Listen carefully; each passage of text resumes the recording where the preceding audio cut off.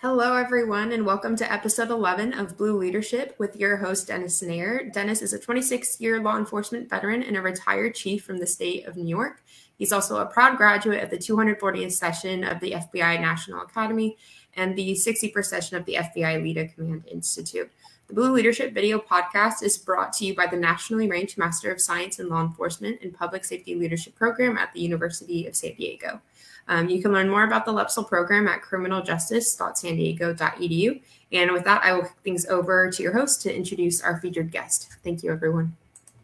Kylie, thank you. And it's great to be back. We took off the month of January, but now we're back in full swing. And today we have Chief Mickey Willaims, the Chief of Police for the city of Carlsbad, California, as our guest. And Mickey, thanks for being here. We're glad to have you. You bet. Thanks for having me. I appreciate it. Absolutely. So a little background here. Chief Willaims is a 27-year law enforcement veteran. He's come up through the ranks, held positions in all capacities within his agency. When he became the chief in 2021, he brought in a new model of policing, really reflective of the principles of 21st century policing, and a lot of that geared toward building legitimacy and trust, and training centric and technologies and lots of other things that we're going to cover here. Educationally, you're not going to find people with better credentials. Chief Willaims has a bachelor's degree in criminal justice, a master's in public administration, and he also has a Juris Doctorate degree. So with all that, I think this is going to be a great podcast. So Mickey, let me kick it right off. The first question. So you're now 8 months into your tenure as chief. How's it going so far? Has there been anything that's been a challenge, or has the transition gone pretty well?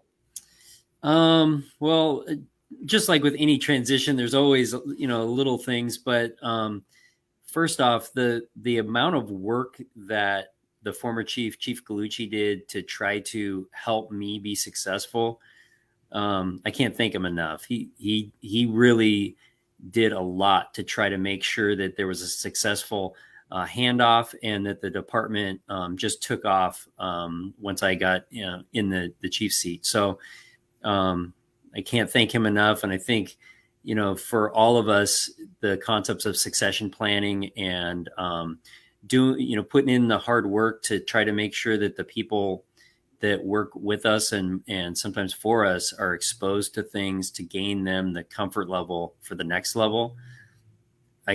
Having lived it, I can't thank Chief Gallucci enough for that. I think no matter what assignment you get, the first couple of, the first little bit in it is a little bit of it takes a minute to get your arms around and just to really understand it. I remember the first time I got promoted to property crimes detective, back when that happened, I remember being overwhelmed at that point, just thinking, man, all these cases and that sort of thing. And I think along every step of the way, there is that adjustment period when you take on the new role and the new assignment. And the chief's job's no different, but at the same time, it's really no different. We're doing police work. We're here to provide service. We're all working together to make that happen. So in some ways, it is a bit of an adjustment, but in the others, it's just like the other adjustments. And you quickly get acclimated and you work hard. And that I think that leads me to one other piece of this is the quality of people that we have here at Carlsbad PD to help support and make us successful is something else. We've had a lot of retirements. We've had a lot of movement, but we constantly have people that are just ready and willing to take on that next level of responsibility to do what's right for the community and what's right for our department. So overall, it's been a great process. It's been enjoyable, and I'm learning every day. And I think we're doing a good job of serving the community and taking care of them. So that's awesome. And kudos to your predecessor that he truly understood the value of succession planning, because really every leader, hopefully the viewers and listeners, are thinking of who they can or already have a person that they know that they're mentoring, because really everyone's goal in a leadership position is to get the person below them capable of doing their job, whether it's to step in temporarily or to take the helm. And that's awesome that your prior chief did exactly that. Yeah, he did a really, really good favor for our police department in how he set up the opportunity for people to be exposed to different things. And I've learned from that.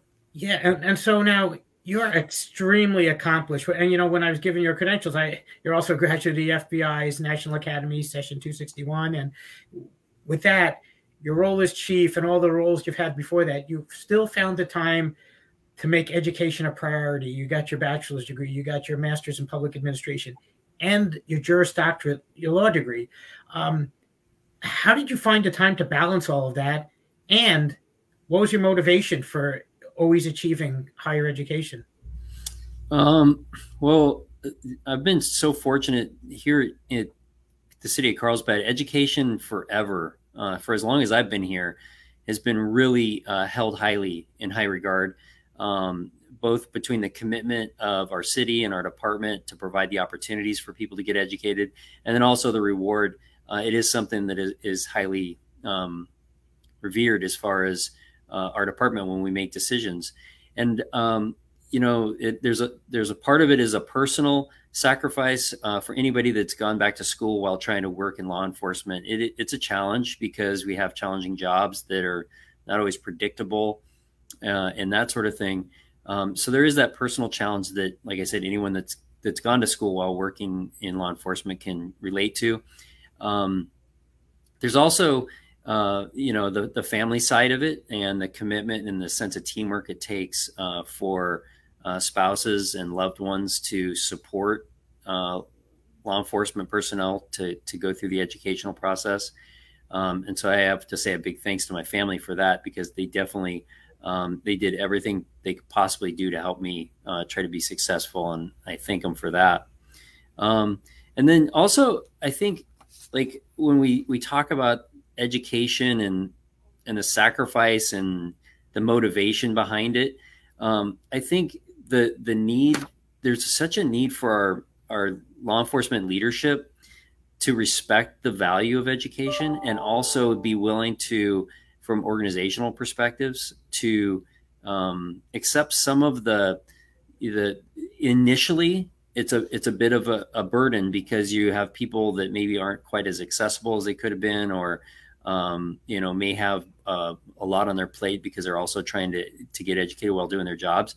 But I think that the long-term payoff of investing in education, both personally and organizationally, it pays off tenfold in the long run. And so, you know, when we talk about motivation, I think, you know, having law enforcement leaders that are trying to make themselves better and to trying to learn and trying to stay on top of the ever-changing laws and policies and expectations and community concerns, I think is time well spent. And that's kind of what drove me to take on the challenge. Yeah, and I completely agree. And I think, well, one, it shows you obviously have a very growth-oriented mindset, and that's key, because in this profession, like you said, it's constantly evolving, probably more than any other profession. The laws are changing, the technologies are changing, the expectations are changing. And I think the mindset of higher education just creates that continued curiosity and desire and willingness to learn, and that critical thinking. Those, I'm sure you'll attest as a chief, they play a role in your everyday operations. Absolutely. I think when you think about education, some may say that, you know, being formally educated doesn't necessarily make you a better police officer. And in some aspects, I think there's some truth to that. Some of what makes a good police officer is the common sense and some of those things that are just within people. But I think the real value of formal education as it relates to law enforcement services is almost, I kind of would draw an analogy to sports. And so if you're playing a game, say basketball, and you practice all the time, when you get into the game is slower for you than for people that aren't constantly practicing. And when the game seems slower to you because of your experience in your training, it allows you to see opportunity and make better decisions and to set up the next step better, because the pace of the game is comfortable to you. And I think that formal education has that same effect for law enforcement leadership. I think the more education you get, the more you're able to see different perspectives. You're able to assimilate facts and changing circumstances, and the game is a little bit slower. You're able to set up the next position with today's facts, and I think I think that's where there's a real significant value in law enforcement leadership gaining additional formal education, because I think it's analogy, but it slows the game down for you when you're trying to conduct business and make important decisions that affect, your community and your department, your relationship with the community, and all those type of things. So I think that's one of the major advantages, I think, to formal education for law enforcement leaders. Yeah, for sure. And let's give a plug to the LEPSL program in that. So I was a student in the program at the same time I was a police chief, and that was while we were trying to manage the pandemic and months of civil unrest and spikes in crime and inability to recruit and contain and retain officers. And I will say the education allowed me to put empirical evidence to my requests for budgetary items. It allowed me to have a better understanding of some of the legal challenges that are coming, and also expose me, like you said, to police executives from across the country, to know that, one, the challenges I had weren't unique, but I learned other methods of addressing them from my colleagues in the class. So yeah, everything you said. And one of the other things I think I have to share this, we had a discussion board in one of the classes that I'm teaching currently, and one of the students indicated that how much the student is valuing the education as they're going through the process, but others who have not gone on to higher education say, well, that's just a waste of time and money. And the response to that, I think, goes directly to this conversation is, it's never a waste, because one, you're bringing all those skills that you just talked about into the situation. And two, you as a chief, if you're looking at promoting or hiring and you're looking at the person's resume, and with all things being equal, you're going to put more weight on the person who has that advanced education, because they've persevered and they have a growth-oriented mindset and they're exposed to other people. Is that true for you? Absolutely. And I think my first exposure to the LEPSL program was, we've had many of our team members here at the PD go through the program, and as they would go through it, they'd have different assignments, and some may come and ask, what my perspective on something was, because it was something that they were studying. And as we had those discussions, I thought, man, I wasn't exactly sure at that point what LEPSL was all about, but I knew this is really, really relevant stuff. This is the discussions that the employees were coming to talk to me about were issues that we were actually dealing with in our day-to-day basis or day-to-day operations. And I found that to be just fantastic, because it wasn't just the opportunity to gain the formal education, but it is that opportunity along with it being so actually relevant to what we do day in, day out in law enforcement leadership and trying to guide organizations or parts of organizations to do the work we do. So I found that to be fantastic. And I agree with you. I think for selection and those type of things, education definitely comes into play. But the way I think it comes into play the most is that when in people's day-to-day performance in their jobs, and then also through testing process and those type of things, those that have invested in themselves and have gone out and done the work to get the education, they shine and they separate frequently. And so I think it helps in a lot of different ways like that.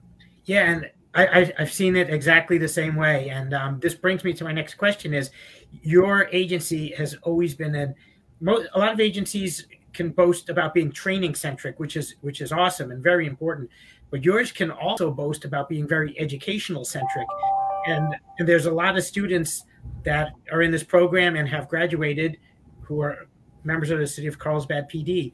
Can you just share with the listeners and viewers what that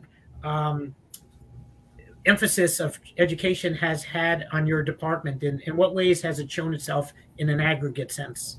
Sure. So for the City of Carlsbad, it starts with the city. From when I first started here 27 years ago, the city has always invested in formal education. Our tuition reimbursement, I think, is second to none, which provides every employee that works here the opportunity to go get the education that they desire. So you have that. You also have the dedication to the education and then the training within the department.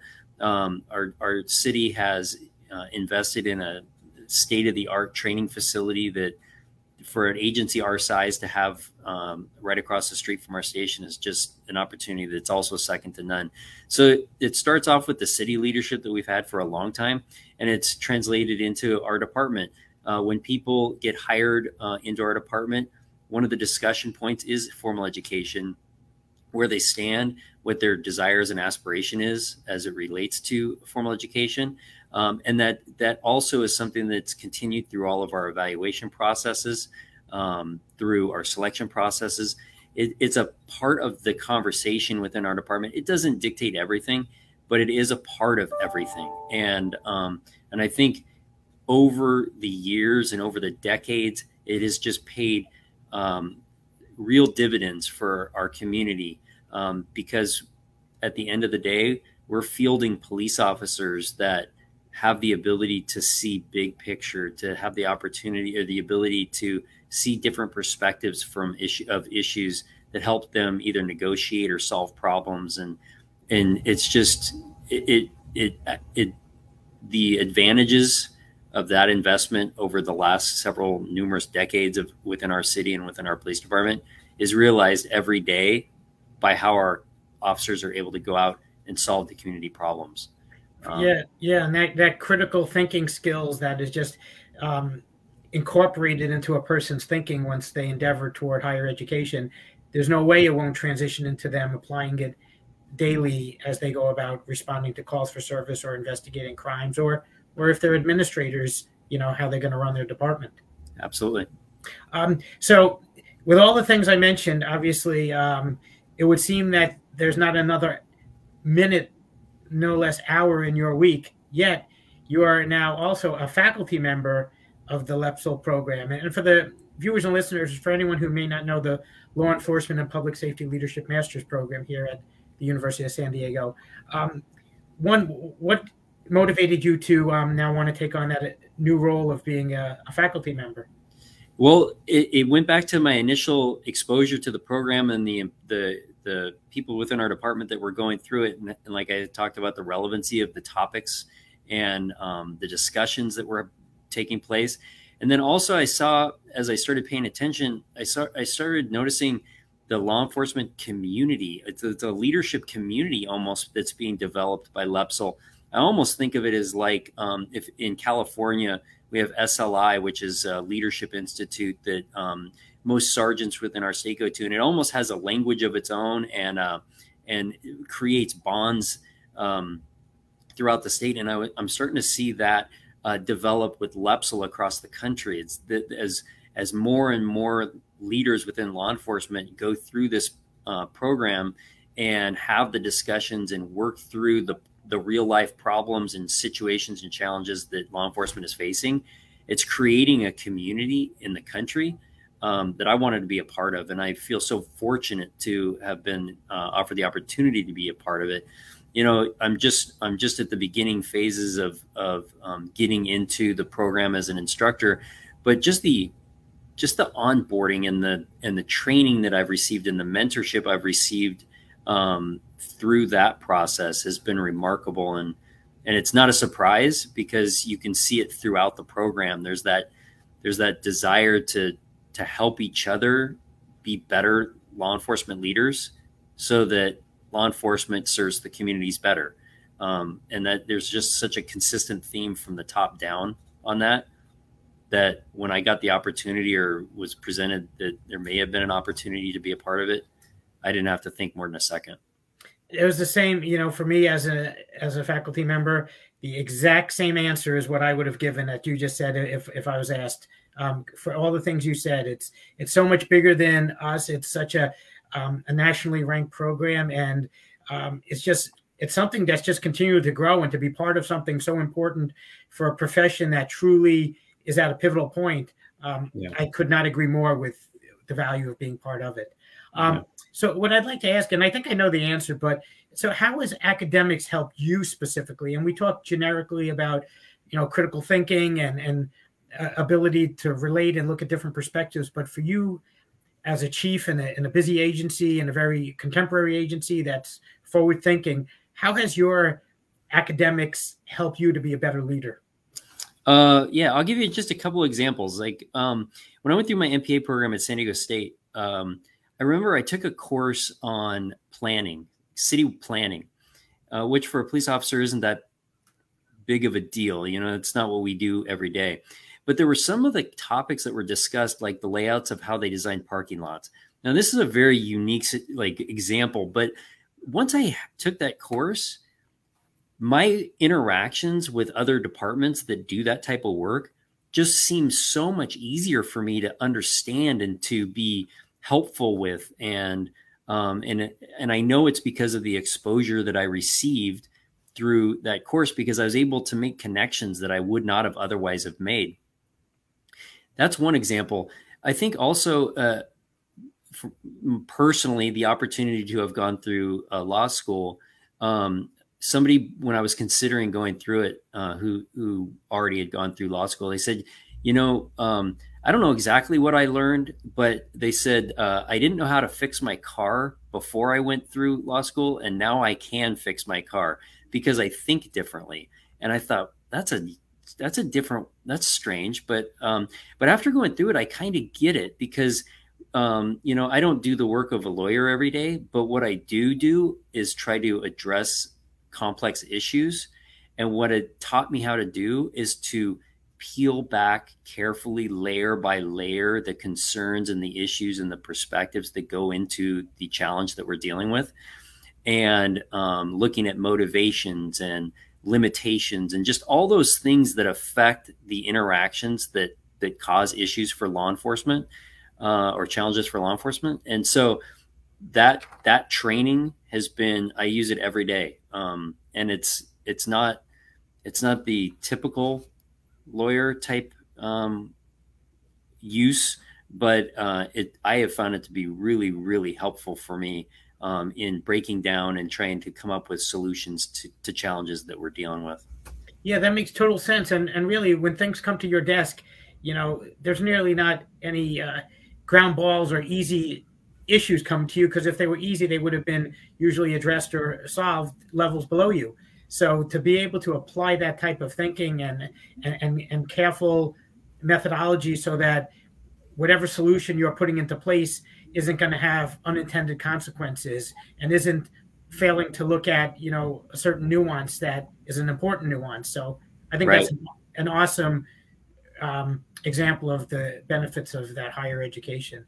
Yeah. So this is a key question. I've always been a firm believer that national standards are so important, because if someone has an interaction with an officer or an agency, that is their image of what policing is, especially if not someone who frequently has any police interactions.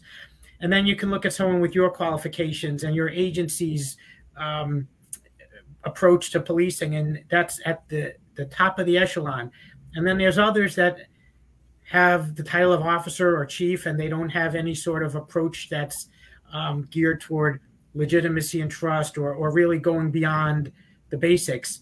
And what do you think we need to do to get buy-in so that there are national standards for every level, for entry-level officers, promotional, all the way up through chief, so that the communities across the country see the very best of what policing is? And there's 0.9% of police do a really, really good job. But because there isn't those national standards, those bad examples get the press and make the media, and that's what people see as policing. So how do we move toward national standards at all levels?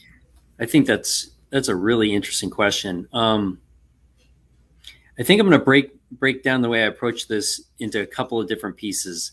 First off, I think without a doubt, we need to acknowledge that in law enforcement, the way we are seen is very heavily influenced nationally. This is a national issue. When we see issues that happen within certain cities or even small little towns, they have an effect across the country, significant effects across the country, in our ability to have relationships with our communities. So I think the acknowledgement that this is a nationwide issue, you're right on the mark. So now I think moving on. So now what do we do about it? If this is a national issue, what do we do about it? There's a couple of things that I think we need to keep an eye on. One, we need to continue to attract good people that want to serve our communities. We need to continue to attract them to this line of work. And so to do that, some of the propositions, though, I think are really well intended, that I've heard, raising the bar on formal education to get into law enforcement, potentially requiring bachelor's degrees or those type of things. I'm a little bit concerned about that because I think we need to cast a wide net to get really good people into this business. I think setting the bars for entry level very high. I think we're potentially limiting people that have had the opportunities. For example, if we're requiring bachelor's degree for entry level, there's many very good people that have a heart to serve that maybe just haven't had the opportunity to go to school yet. So I think we need to, from the entry level perspective, we need to cast a wide net to hire good people that want to serve.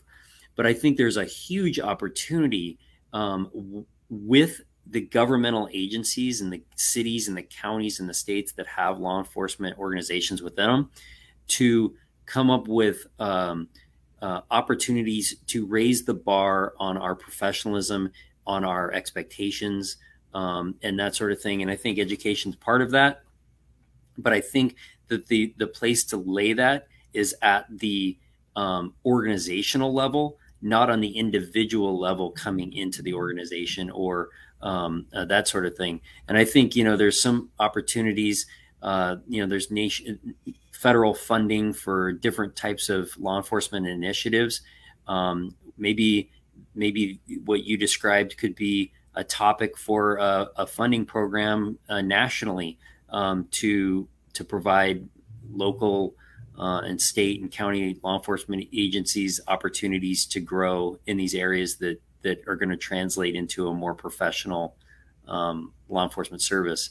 So I agree with you 100%. It's a national issue. And I think that at the organizational levels, there's a lot we could do to raise that across the country, to raise our level of service. But I do think that we need to be a bit cautious at the entry level, because I don't want to shut the door on a really good person that wants to serve just because maybe they haven't had the opportunity to pursue a bachelor's degree or whatever. Obviously we have to have minimum standards, but raising the minimum standards to me is a little bit concerning, just because I think we might be keeping people from being in the business that should be in the business. Yeah, completely agree with that entry level, with making education the barometer. I think when you look at entry level, making that every officer has to go through a psychological evaluation and suitability ranking from a qualified professional. And it's really the character, because everything, as you describe it, serving the community, you have to make sure that we bring in the right people, that their motivations are pure, and that then you can offer those incentives and those educational pathways for them.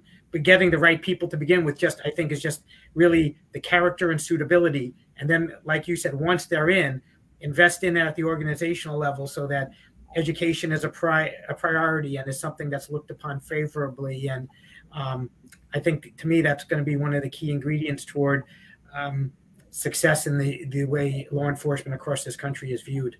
Yeah, I think one of the things that you just mentioned kind of tied together the commitment that our city and here in Carlsbad has had towards like providing tuition reimbursement and education opportunities to everyone that works here. I wonder, I'm wondering what the potential could be if across the country if that model was offered to all law enforcement. You know, any cop that wants to go improve themselves and take on higher education or training opportunities, if those were availed to them and there was funding to provide that, I wonder what impact that would have across our country as far as improving the professionalism, which then relates directly to the relationship we have with our community and the trust that they have in us. Yeah, for sure. And it would draw in at that recruitment level someone who says, I want to be part of this agency, not only to serve and because I love whatever the community that they're applying toward, but because they want to better themselves with education that's offered within. Right. That's exactly who we want bringing in to the organization to go out and do the work we do. Yeah, for sure. What a great way to close things.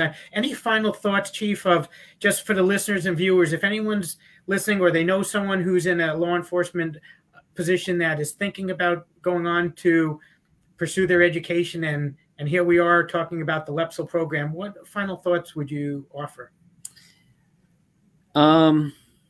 I would say, just like with any self-improvement challenge, there's never the perfect time to take on a new challenge for yourself.